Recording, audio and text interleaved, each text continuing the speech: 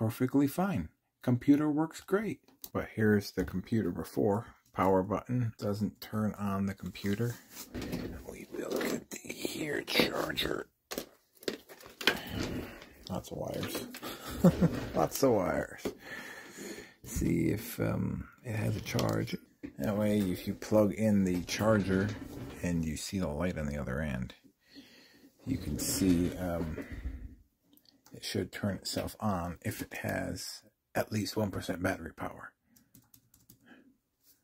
If not, you can do the old secret trickaroo here. Refresh power button. You'll get a screen that looks like this. That your Chrome OS is missing or damaged. Please remove all connected devices and start recovery.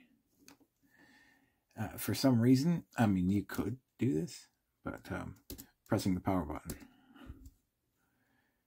works. I don't know why. You don't have, there's no recovery I needed to do. So why go through any more steps than you need to, you know? Perfectly fine. Computer works great. And I had plenty of battery power in the first place, so it wasn't dead. So yeah, there's that. I don't know why. My computer does that all the time.